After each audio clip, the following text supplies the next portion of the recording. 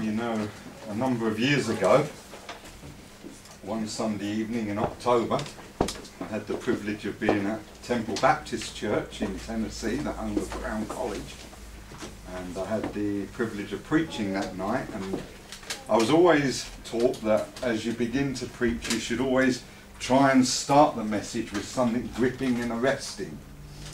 And so there were 2,500 American people in the congregation, and I said, "I'm really thrilled skinny to see you all tonight." And that perhaps wasn't quite the way to start, because I had 2,500 American people looking absolutely mystified by this statement. But you English people, of course, you know what I mean by that. And Rose and I really are thrilled skinny that we're back with you tonight. It's been a couple of months since we've been here, and you're a part of our hearts, and we love each one of you. I say that sincerely, and I really praise the Lord for this church here. You know, we haven't been able to find an independent Baptist church of our persuasion in the Northeast yet. That says something, doesn't it?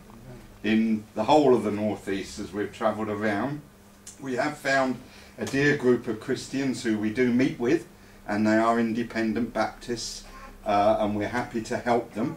But nevertheless, you folks have a special place in our hearts, and we're grateful to you. And the people who we have been working with there in Hartlepool, they've been a great blessing to Rose and I. One of the men has enabled us to cut lots of corners in meeting other people, particularly with our open air preaching and things, which it may have taken me years to do on my own. And so we're very grateful for their support and encouragement, and they've been very gracious and kind to Rosa and I. But having said that, we do miss you, and so we're thankful for each of you. So continue to love one another and pray for one another and soul win together, and continue to go on. These are difficult times for the church, and I completely understand that.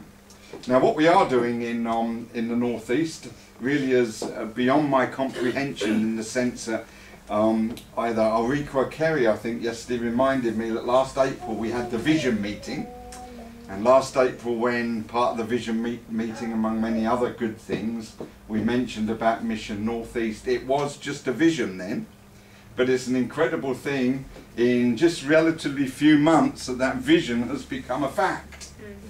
And I mean, Rose and I didn't have a clue where we were going to live. We really didn't know nothing, literally, you know. In fact, when we moved to Hartlepool, we knew no one, literally nobody. And yet in the last 4 or so months, God has really blessed, and I believe that's a real answer to your prayers and a real answer to my prayers. So we are working with a small group of Christians, and Kerry and Ulrika, I was able to show them just the church building yesterday where we're located on a fairly well populated estate there, and we're just helping them when we can. And Rosalind plays for certain things. I had a funeral last week and Rosalind was able to play, so we want to be a blessing to them because they've been a massive help in practical ways to us. We also now have a city centre open air preaching in 5 town centres, and again that was really a result of the folks there in Hartlepool who put me on to other open air preachers in the area. And we've had some significant inroads on the streets, particularly in South Shields, in South Tyneside. We actually have a congregation gathered to listen, sometimes a congregation bigger than the one tonight. And that's amazing, really, for street preaching. And people stand and listen, and we've had some amazing conversations.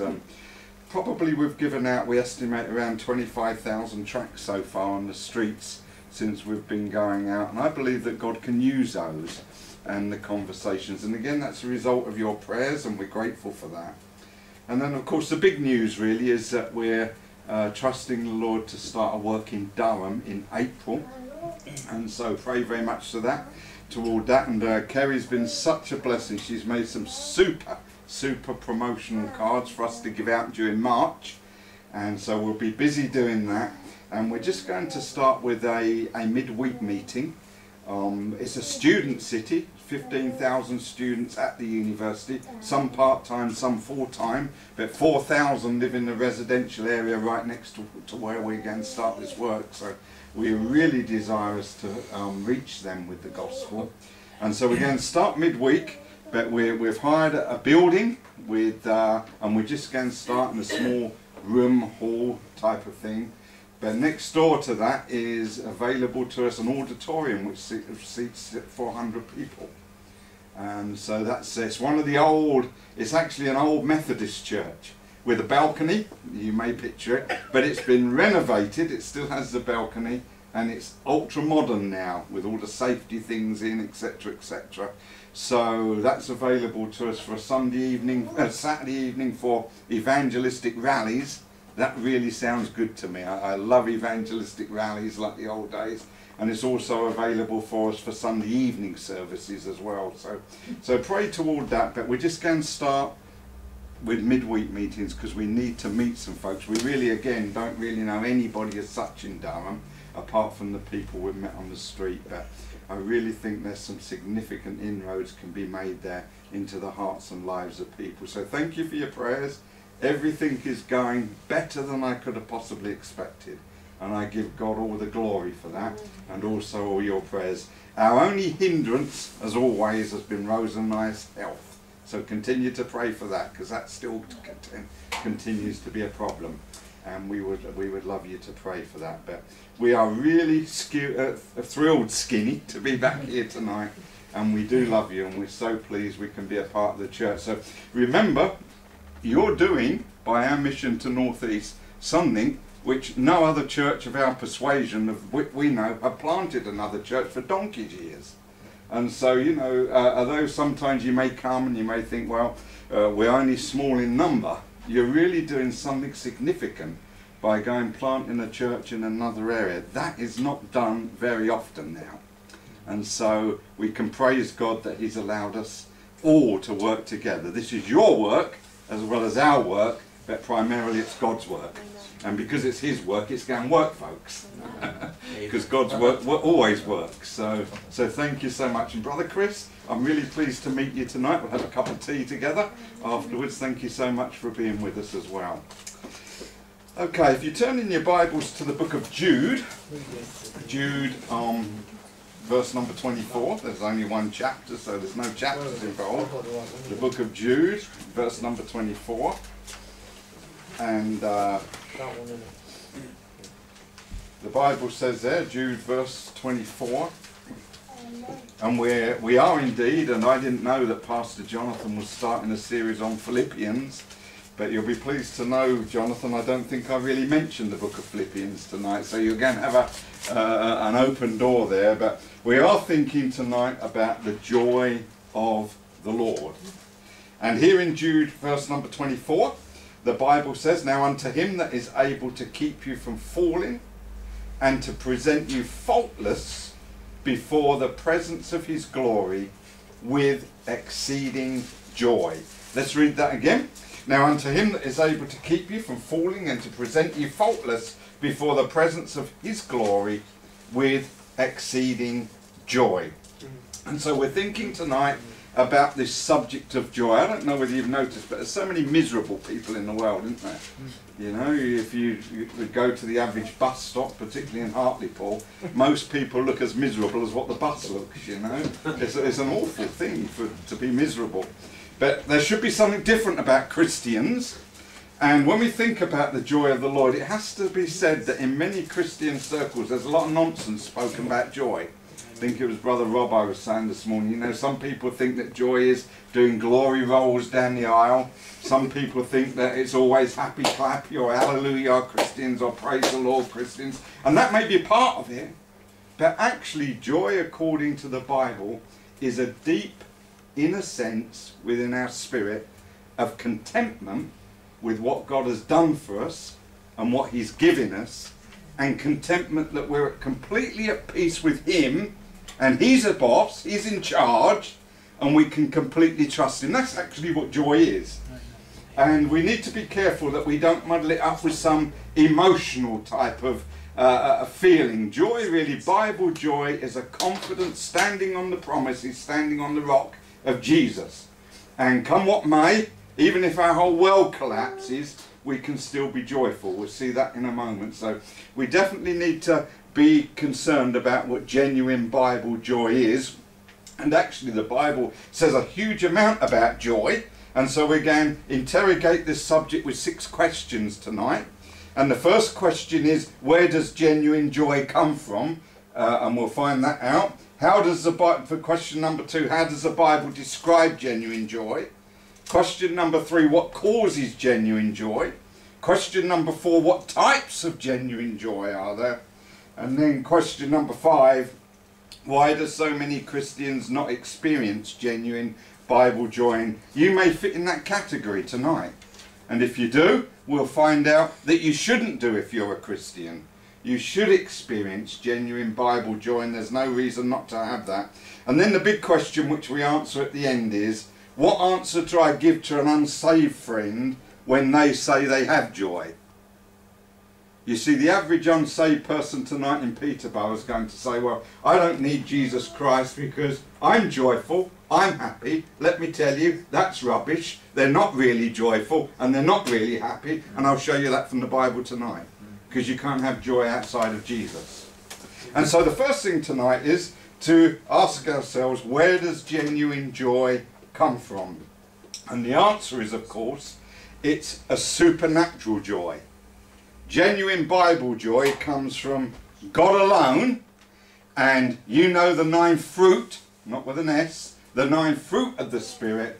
The second one is joy, love, joy. Galatians 5 and verse number 22. We must remember the source of genuine Bible joy, and it's always of God, of course, and the scripture says there in Galatians 5:22, but the fruit of the Spirit is love 22. And joy. Galatians 5:22.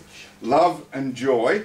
And if you have a look at Acts 13 verse 52, you always notice that when the source of joy is mentioned in the Bible, it's always associated with the Spirit of God. Acts 13 and verse number 52, and the scripture says there, and the disciples were filled with joy and with the Holy Ghost. And so there's that correlation there between the Holy Spirit and joy. That's why you can't have proper joy if you're not a Christian, because you don't have the Holy Spirit. Only Christians have the Holy Spirit dwelling in them, and only Christians are temples of the Holy Spirit. Have a look at Romans 14 and verse number 17. Romans 14 and verse number 17. And the Bible says there, for the kingdom of God is not meat and drink, but righteousness and peace, notice this, and joy in the Holy Ghost. And of course we already read earlier, and Rudy read for us, the joy of the Lord is our strength. So genuine joy comes through the Spirit of God. The Spirit of God gives us genuine joy. Only He can give us peace and contentment and satisfaction and assurance that I am His and He is mine. That's what creates joy, come what may.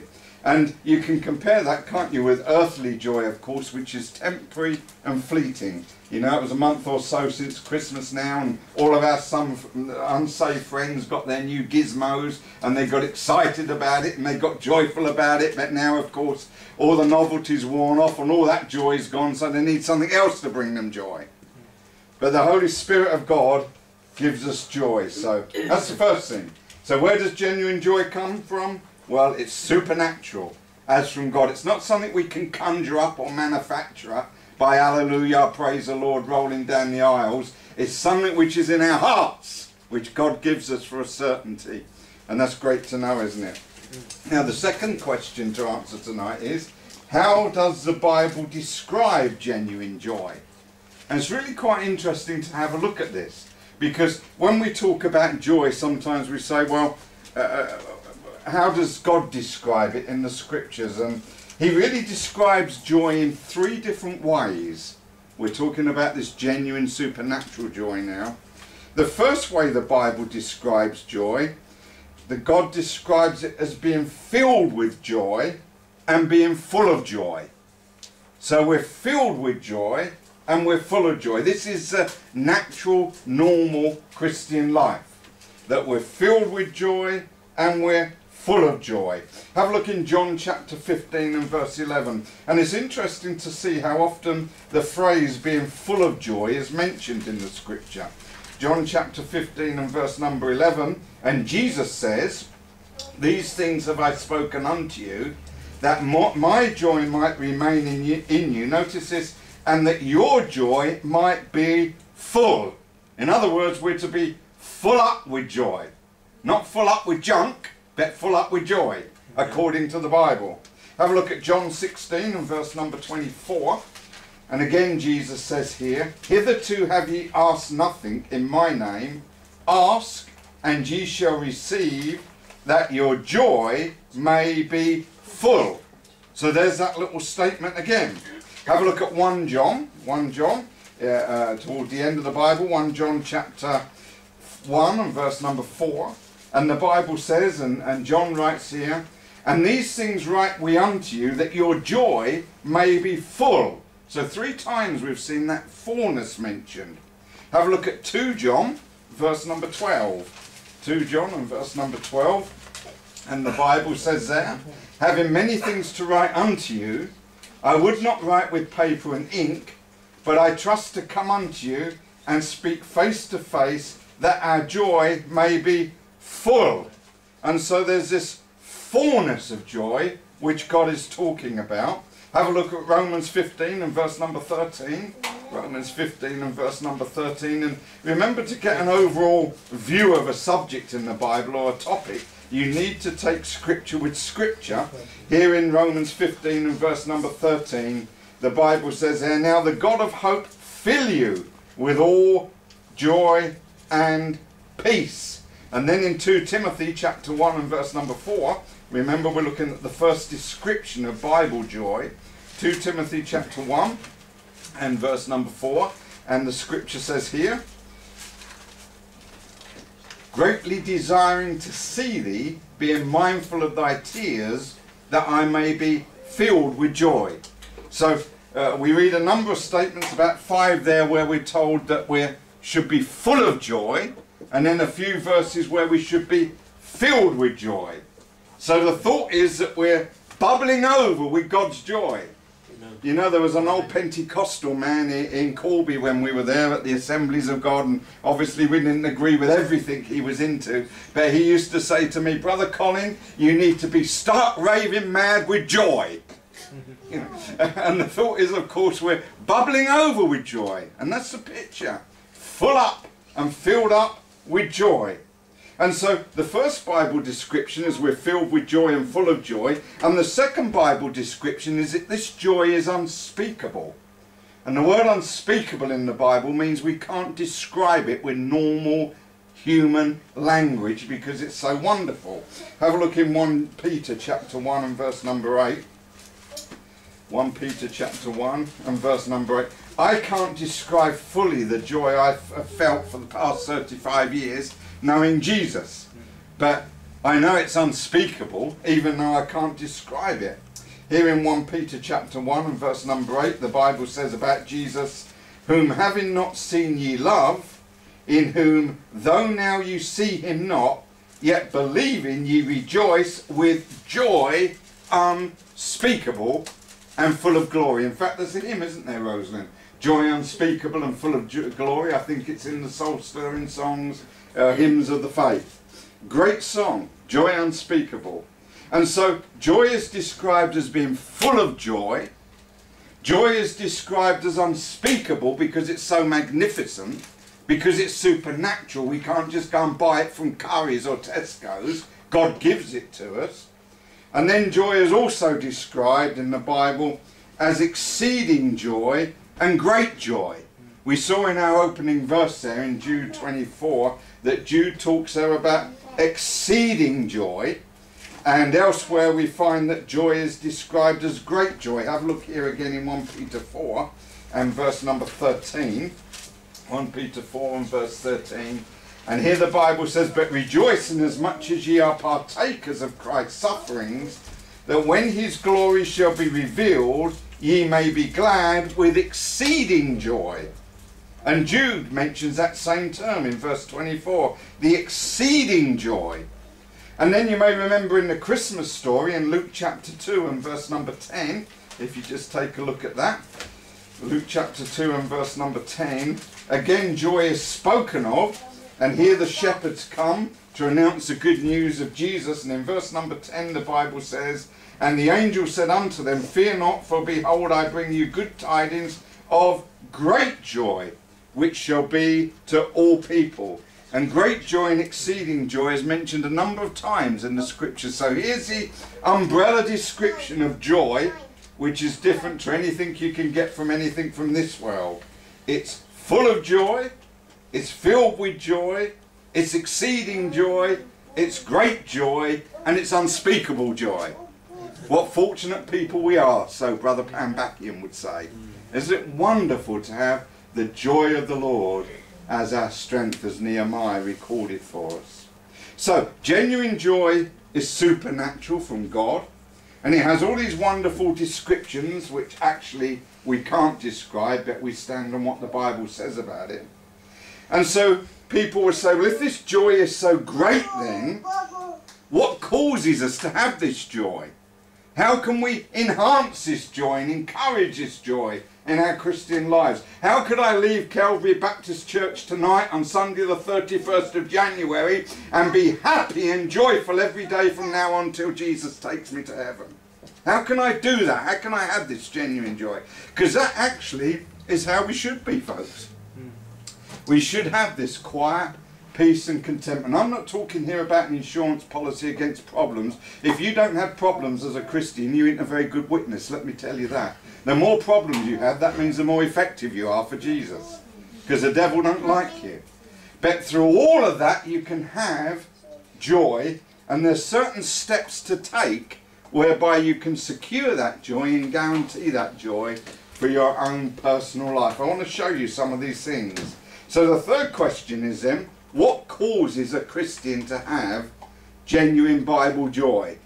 And it isn't the fact that suddenly you win the lotto. You shouldn't be doing the lotto anyway, but that doesn't bring you joy. You know, what causes, what gives you, what enables you, what helps are there to have this genuine joy? Well, as you read the Bible, we see quite a few things which enhance this genuine joy.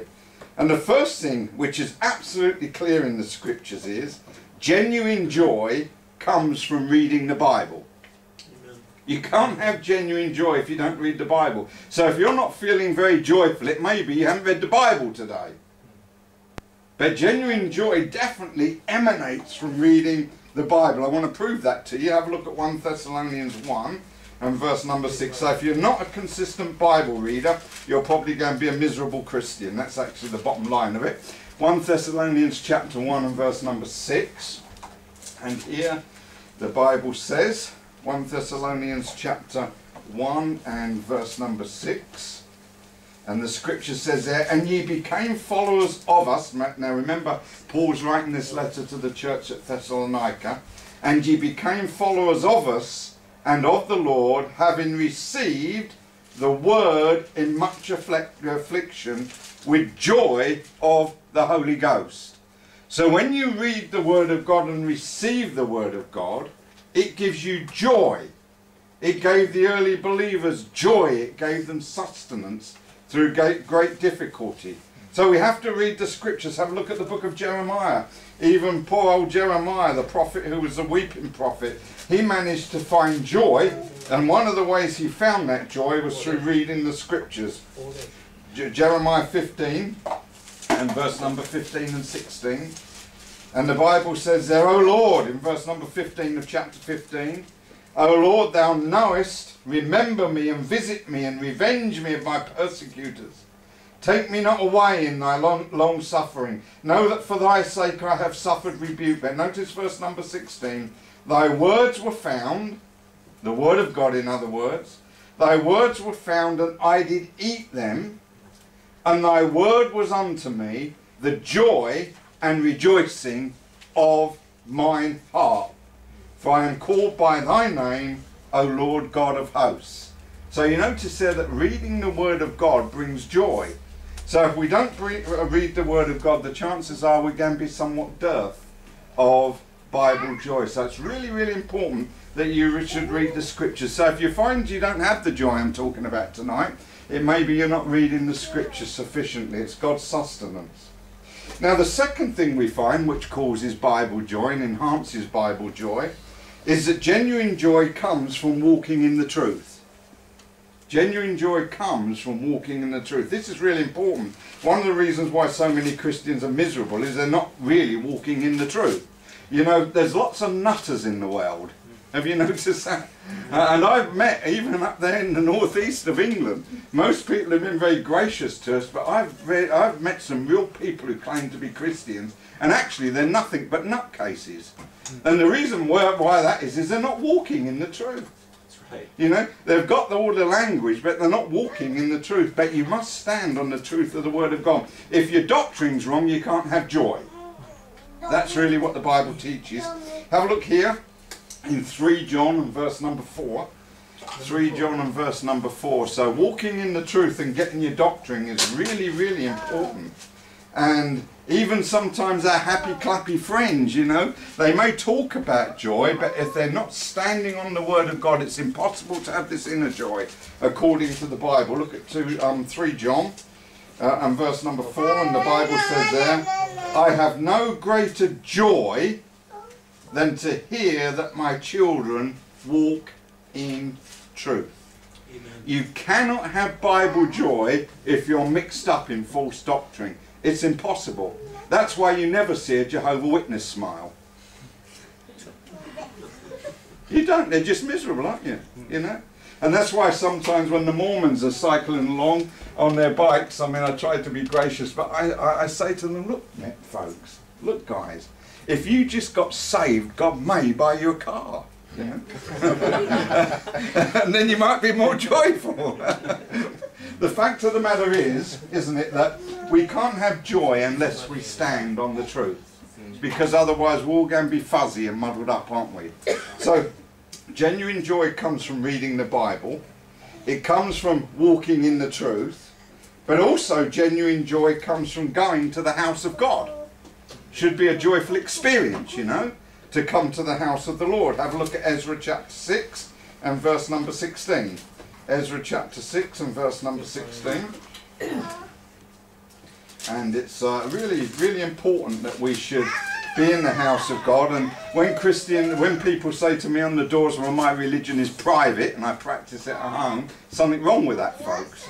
You know, when I come down this morning, even though I got up at 4:30, I was excited about seeing you. And that was going to be a blessing because we're coming into the house of the Lord. So Ezra chapter 6 and verse number 16 says, and the children of Israel, the priests and the Levites and the rest of the children of the captivity, kept the dedication of the house of God with joy. See, they went into the house of God and it gave them joy. If you have a look at 2 Timothy chapter 1 and verse 3 and 4. 2 Timothy chapter 1 and verse 3 and 4. Again, when Paul wrote to Timothy, there was an element of excitement about mixing with God's people. 2 Timothy 1 and verses 3 and 4. And joy was associated with this. And the Bible says there, I thank God, whom I serve with my forefathers with pure conscience, that without ceasing I have remembrance of thee in my prayers night and day, greatly desiring to see thee, you see, being mindful of thy tears, that I may be filled with joy. So Paul says, Timothy, I'm excited about seeing you. I'm excited about seeing other believers. Why? Because it fills me with genuine, supernatural Bible joy. Amen. And so if you're not in church, you're going to be miserable. That's the bottom line of it, if you're not meeting with like-minded brothers and sisters. So, genuine joy comes from reading the Bible. If you're not a Bible student, you'll never have proper joy. Genuine joy comes from walking in the truth of the Word of God. It comes from coming to the house of God, and it comes through mixing and fellowshipping with other of God's people. Now, genuine joy also, according to the Bible, comes through giving to God. Giving to God. Sacrificially giving to God, maybe through the tithes and offerings or just in time, brings a certain joy. It appears that when you sacrifice for God, He repays you in giving you this joy and encouraging this joy. Have a look, if you would, at Nehemiah chapter 12 and verse number 43. There was a lot of sacrificing in time and effort in the book of Nehemiah, and Nehemiah realized that there was great joy to be had because of these things. Nehemiah 12 and verse number 43, and the Bible says there, also that day they offered great sacrifices and rejoiced, for God had made them rejoice with great joy. The wives also and the children rejoiced, so that the joy of Jerusalem was heard even afar off. And all that joy of the husband, the wife and the children is because they gave to God. And so there's a joy in giving to God. So the more you give to God, the more likely is, Jonathan, that Natalie's going to be happy. And the more you sacrifice, Natalie, for the things of God and for Jonathan, the chances are you're going to have that joy. It works. If everybody in the family sacrifices for God in the way in which God has led them to, well, then they'll have that joy. Now, of course, genuine joy also comes from personally being saved. Let me tell you tonight, if you're unsaved tonight, not only are you a wicked sinner, unsaved, and you're not going to heaven, you can never have joy. You can never have joy. Have a look at Isaiah 12 and verse number 3, if you would. Isaiah 12 and verse number 3. And the Bible says there, notice this, talking about salvation, therefore with joy shall ye draw water out of the wells of salvation. You know, when that man was saved in Acts chapter 3, the paralysed man, and Peter and John prayed for him, and the Bible says that he went walking and leaping and praising God. He was a joyful man. He'd encountered Jesus. Everybody who had encountered Jesus genuinely in the Bible and was genuinely saved, well, they experienced great joy. So we can have joy from being personally saved. We can also have joy, and I'll give you the references for time's sake, knowing that our names are written in heaven. Have a look at, write down if you would, Luke chapter 10 verses 17 to 20. The Bible also says in Acts chapter 15 and verse number 3 that we can have genuine joy by seeing other people saved. In the book of Acts, as the gospel went out to the Gentiles, we're told that the apostles had great joy. And we should get excited and joyful, shouldn't we, when we see other people saved. And so all of these things are encouragements and strengths to us having this Bible joy. But if you're not saved here tonight, you haven't even gotten the first rung of the ladder, and you need to be saved. Now, I've already said there's a number of descriptions of Bible joy. That's great joy, being filled with joy, joy unspeakable. But also there's 3 types of joy in the Bible. Christian joy, supernatural joy. And I just want to show you these very quickly. We'll soon be through. The first one is, on question number 4 this is, what types of genuine joy are there? The first one is, there's everlasting joy. The Bible talks about everlasting joy. Have a look at Isaiah 35 and verse number 10. And in this way you can see that this joy is completely diametrically opposed to any joy which the world can give you.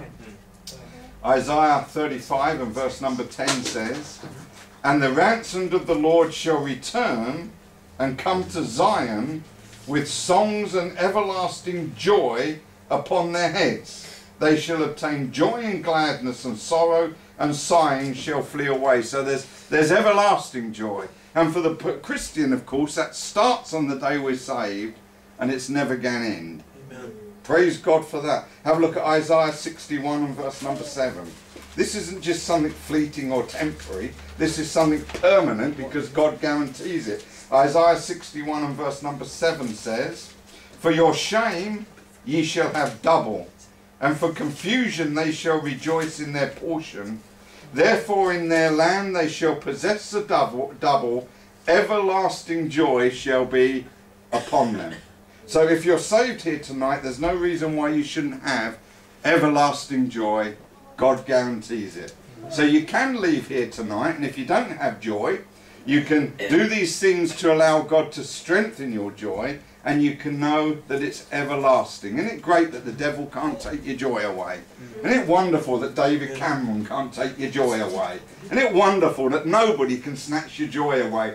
And Brother Rudy was mentioning about aggro at work. There's always aggro. What a wicked world we live in.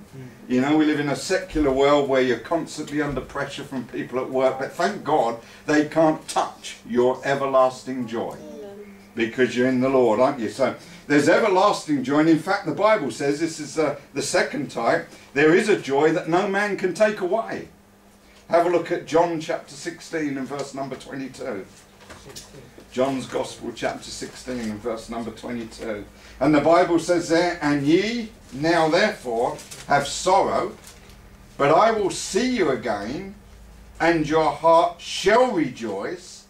And notice this, and your joy no man taketh from you. Perhaps if you remember nothing about this message tonight, that's the verse to underline, isn't it? Isn't that a great verse? And your joy, which of course God gives you, we've already seen that supernatural joy, and your joy no man taketh from you. Underline that verse. It's a great verse, isn't it? And then of course there's the other type of joy, which comes through affliction.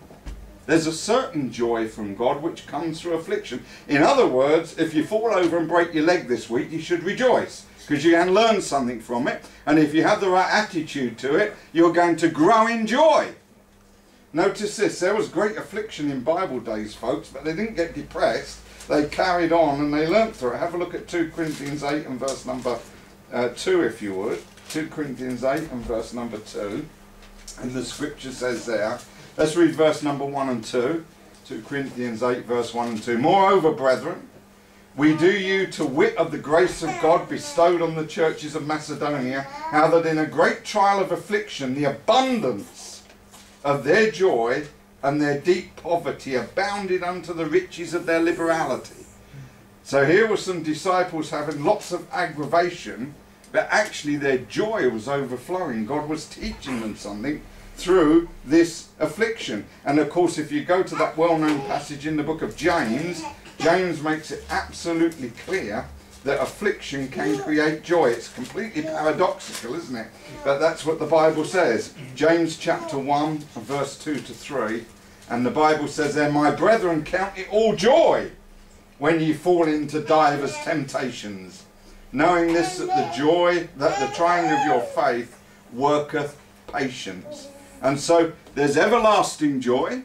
Praise God for that. There's a joy that no man can take away. And then there's the joy that actually you only really experience through affliction. There you are, you're laying there on the hospital bed. The doctor's just announced you've got terminal cancer, you've got 3 months to live. Is that a cause to get depressed according to the Bible? No, no, it's a cause to grow. It's a cause to get more joyful. Because soon you're going to see Jesus face to face. What can be better than that? So there is that joy, everlasting joy. And so don't shun affliction. If God's allowed it to come your way, it hasn't caught him by surprise. Be prepared to grow in joy through it. And then point number 5. Why do many Christians not experience genuine joy? Well, it's pretty obvious from the scriptures that if we're not experiencing genuine supernatural joy, it's always the fault of the Christian. It's never the fault of God. God hasn't changed. He's unchangeable. It's always our fault. So if the reason why we do not experience genuine joy with God is very often because of sin, the Bible makes that quite clear. And so perhaps we need to look at our personal circumstances. You see, if there's sin in our lives, the Bible says in the book of Isaiah chapter 59, and we pray to God, the Bible says he doesn't hear our prayers. That's not because God's going deaf, because God don't go deaf. But it's because our sin blocks our relationship with him. And so we need to fundamentally, concretely deal with that so that God can restore our joy again. Notice in Jeremiah chapter 48 and verse number 33. Sin is a joy robber. And so we need to deal with it so we can be restored. God longs to give us that joy. It's normal for us to have that joy, but we shortcut his joy or short circuit his joy because of sin. The situation here in Jeremiah and of course the book of Lamentations was that the people's joy was taken away. Not that God wanted to do it, but they caused him to have to do it because of their sin, blocked fellowship with God. Here in Jeremiah chapter 48 and verse number 33, the Bible says, "And joy and gladness is taken from the plentiful field, and from the land of Moab. And I have caused wine to fail from the winepress. None shall tread with shouting, their shouting shall be no shouting." So God says, you're in a sinful condition, I'm going to take your joy away. So if you're missing joy tonight, in the way I've described it, it may be that you're not walking right with the Lord. Have a look at the next book, the book of Lamentations. And boy, when you read through the book of Lamentations, as Jeremiah looked over the desolation of Jerusalem, there was not 1 ounce of joy there. And the reason wasn't that God didn't want them to have joy, it was that they sinned and blocked God's joy. Have a look in Lamentations 5 and verse number 15. "The joy of our heart is ceased." What a sad statement that is. "The joy of our heart is ceased. Our dance is turned into mourning." And so let's get right with God, and God can restore our hearts again and restore our joy. And then finally, as I mentioned to start with, what on earth do we say to our football crazy friend when he says, "I don't need the joy of Jesus because I've got the joy of Manchester United"? What do we say to that, you know? You're going to be confronted with that time and time again.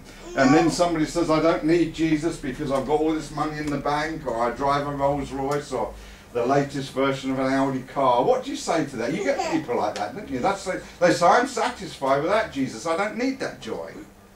Well, what you have to do, folks, is you have to remind them that there is such a thing as false joy in the Bible. Joy which is conjured up through the imagination of man's mind, which we know is only temporary. And the fact is that apparent joy, if you're not saved with Manchester United, is not only not genuine Bible joy, it also won't last for eternity. A man can take it away if Manchester United lose. So there's a false joy, you see. Have a look at Matthew chapter 13. This is our last verse for tonight. Matthew chapter 13, if you would, in the New Testament, and verses 20 to 21. There's actually a lot that the Bible says about false joy. We haven't time to cover that this evening. So Matthew 13 and verse 20 and 21. And the Bible says there, and of course I know Pastor Jonathan has gone through some of these parables, but this of course is the parable of the sower.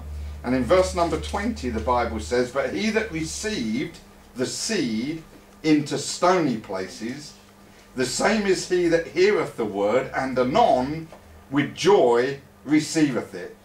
Yet hath he not root in himself, but dureth for a while. For when tribulation or persecution ariseth, because of the word by and by, he is offended." And there's the false joy of the world. There's that joy which springs up for a season and then collapses when 101 things go wrong. So here's the football fan, you see. He's psyched himself up for a whole 6 months for Manchester United to win the FA Cup. And then for some reason they lose. And for all that 6 months he had joy because they looked as though they were going to make it. And then their goal is broken and their joy is nothing. And it fadeth. That's false joy. So when your friend gets excited about his new Rolls Royce, it's false joy. He still needs Jesus, because false joy is not everlasting joy. It's joy that man can take away, whereas we have a joy that no man can take away. And so Bible joy is really important. We've only just scratched the surface tonight, but we've seen that Bible joy is genuine if it comes from the Spirit of God. It's full joy, unspeakable joy, great joy, exceeding joy. And the way to maintain that joy is through reading the scriptures, walking in the truth, going to the house of God, meeting with other believers, sacrificial giving, and of course being personally saved, without which no one can have this joy. Seeing others saved causes joy. Our names written in heaven causes joy. And then, as I've mentioned, there's the everlasting joy as a description, the joy that no man taketh away, and the joy that cometh through affliction. If you're afflicted this week, well, accept it. Use it as a springboard to grow in grace and in joy. So make sure that we sort our lives out, and then we can make sure there's a clean channel. Nothing between my God, between my soul and my Saviour. I think we sing that sometimes. And then we can have that joy restored. There is no reason for any of us to be miserable, moaning minis this week, because God's in charge. He loves us. We love Him. Walk with Him, come what may. Even if the stock market collapses, even if the Third World War breaks out, we can still have the joy of the Lord, as Nehemiah said. Thank God for that. Thank you, Pastor John. I feel that. Amen.